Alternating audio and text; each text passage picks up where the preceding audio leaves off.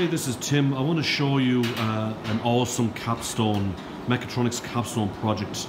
A few months ago I asked Tom would he be interested in getting the industrial robot working with the low-cost trainer. I asked him, it is theoretically possible, would he mind if you could pick up a cup, empty the contents out into here and then put the cup back in the magazine. We asked him would he be able to play around with something called Wonderware, which is a HMI a design tool. This is the result of his project, and it was pretty, it's an incredible job. So Tom, would you mind hitting the start? Yep. So it's going to kick the, do you want to describe what it's doing, Tom? Sure, so the countdown is 10 seconds or so. Now it's dispensed the cup. When it gets to this next station, the light sensor there determines it's a white cup. And I think that fills for 1 second. And it'll put it in that tray. So I call tray 1. So Tom designed the end effector in SolidWorks. Yep. And then we printed it.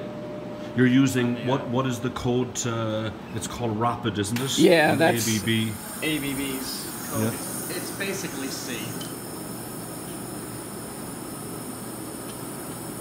When I saw this run for the first time, it blew my mind how well it works, and it can just cycle that. So just a lovely project on how to use the low-cost trainer with an industrial robot. Wonderware is free for education. Do you want to give it another blast? You want to go another round? Yeah. Well, robot is it's returning to its going. home position. We'll just keep going. Yeah. If you don't have an industrial robot at your college or school, there is a Dobot. Any industrial robot. So, how many months were you working on this project? Since probably September. Yep. So September, October, November. So every once a week you've been coming in here, belting this out on the weekends. More than that. Yeah. It was a bit of a learning curve with the robot, just getting all the information together, and then once I just saw how to get the files on and off of the pendant here, then it was easy.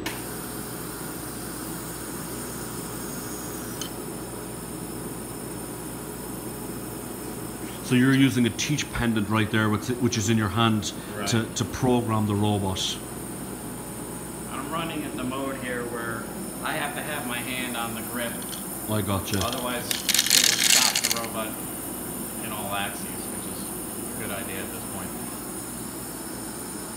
Yeah, it's a phenomenal project. So look, I thank you for showing that to us. Sure. Something you can do with a low-cost trainer, and then learning Wonderware is just a project in itself. So look, appreciate it, Tom. Sure.